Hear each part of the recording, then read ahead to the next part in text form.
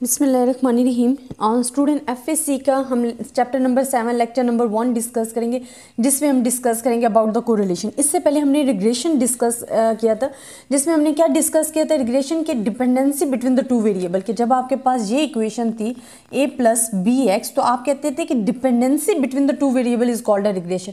कि इसमें एक फिक्स्ड वेरिएबल होता था, एक डिपेंडेंट वेरिएबल होता था। जो फिक्स वेरिएबल होता है that is called the independent variable, और ये डिपेंडेंट वेरिएबल मतलब ये वेरिएबल्स की जो वैल्यूज हैं, एक्स की जो वैल्यूज हैं वो आपके पास फिक्स रहती हैं, और आपकी वैल्यूज जो है अगर एक्स की चेंज होती हैं तो ऑटोमेटिकली वाई की वैल्यूज भी चेंज हो जाती हैं। कोरिलेशन स्टूडेंट, जैसे कि हमने बोला कि dependency between two variable is called a regression, तो कोरिलेशन आपके पास आ जाता है इंडिपेंडेंसी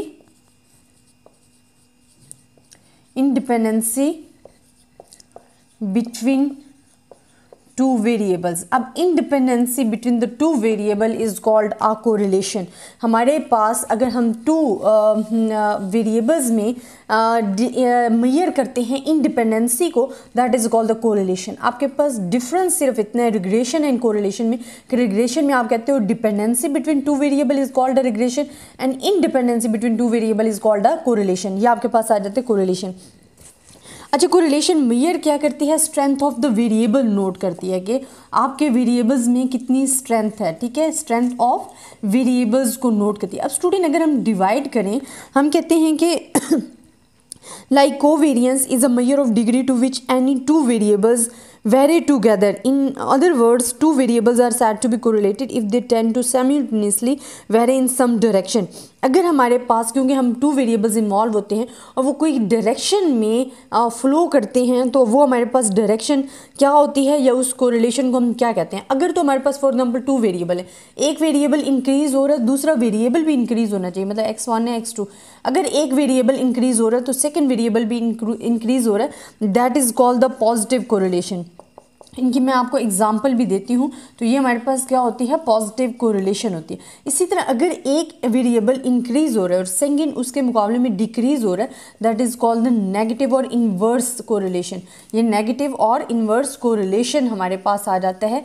अब इसी की अगर मैं एग्जाम्पल दूँ पॉजिटिव कोरिलेशन की, स्टूडेंट हम कहते हैं if both the variable tend to increase together the correlation is said to be direct और पॉजिटिव। कि अगर आपके दोनों वेरिएबल इंक्रीज करें, that is called the positive and direct correlation. हमने कोरिलेशन को मजीद डिवाइड कर दिया पॉजिटिव एंड नेगेटिव में।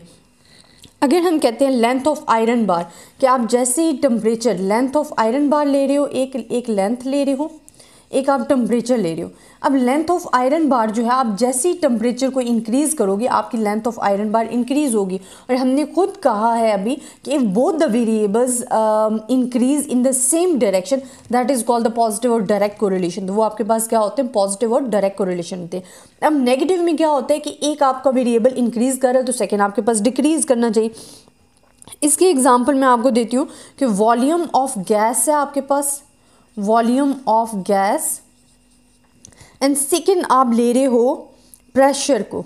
आप जैसे जैसे प्रेशर इंक्रीज कर रहे हो, वॉल्यूम ऑफ गैस जो है वो डिक्रीज हो रहा है। तो ये हमारे पास इन्वर्स या नेगेटिव रिलेशनशिप है दो वेरिएबल्स के दरमियान। तो ये स्टूडेंट बहुत ज़्यादा इंपॉर्टेंट है कि हमारे पास जो कोरिलेशन होता है वो क्या मेजर करती है? Independency between the two variables major करती है। फिर हम कोरिलेशन को मजीद डिवाइड करें पॉजिटिव एंड नेगेटिव कोरिलेशन में। पॉजिटिव एंड डायरेक्ट कोरिलेशन क्या होती है? जब बोथ टू वेरिएबल्स फ्लो करते हैं सेम डायरेक्शन में, that is called the positive and direct variable. कि अगर दो इंक्रीज करें तो दोनों दूसरा भी इंक्रीज करना चाहिए, अगर एक डिक्रीज करे तो दूसरा भी डिक्रीज ही करना चाहिए। तो ये पॉजिटिव होती है जहाँ आपके दोनों वेरिएबल जो है वो सेम डायरेक्शन में फ्लो करते हैं। अगर आपके जो वेरिएबल्स हैं उनकी डायरेक्शन आपके पास ऑपोजिट है, that is called the negative correlation. ये आपके पास आ जाता है नेगेटिव कोरिलेशन। अब Persian product movement correlation coefficient हमारे पास क्या, हम कहते हैं numerical measure of strength the linear relationship between two variable.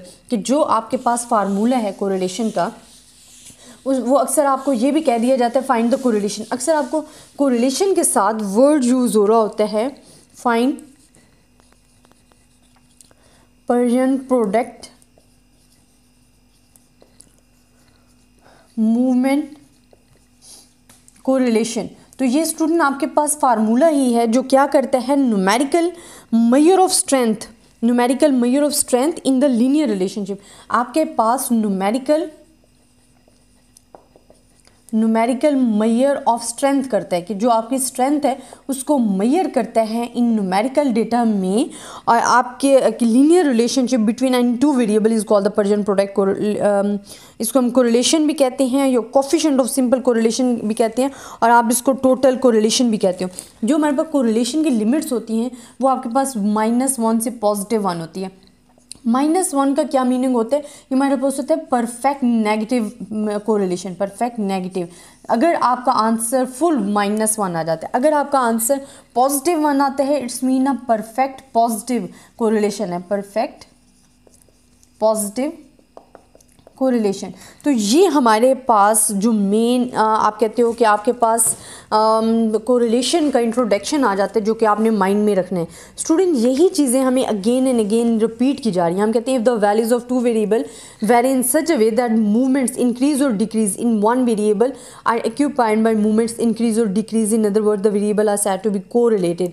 वो हमारे पास क्या होते हैं? कोरिलेट कर रहे होते हैं। जिस तरह हमने बताया कि पॉजिटिव हमारे पास क्या है, वेरिएबल्स हैं, एंड नेगेटिव क्या है। तो पॉजिटिव में कहते हैं कि बोथ वेरिएबल सेम डायरेक्शन में लाई कर रहे थे, नेगेटिव में हमारे पास क्या कर रहे थे? ऑपोजिट कर रहे थे। तो ये हमारे पास एक एग्जांपल है कोरिलेशन की।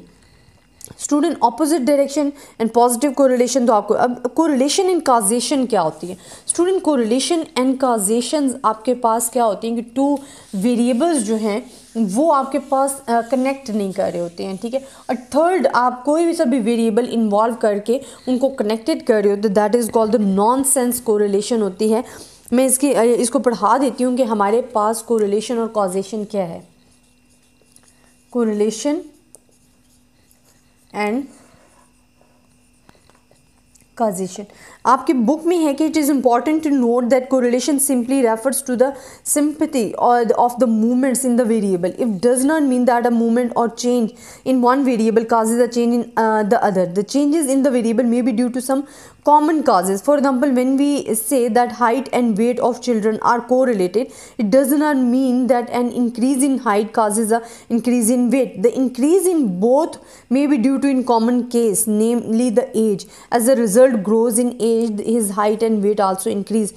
Correlation and causation क्या है कि जब आप टू वेरिएबल्स को कनेक्ट करने की कोशिश कर रहे होते हैं और वो कनेक्ट नहीं हो पाते हैं, and third variable are involve कर रहे होते हैं, that is called the causation. कि आप कोई अपनी कोरिलेशन की काज बताते हो, ठीक है, वजह बताते हो।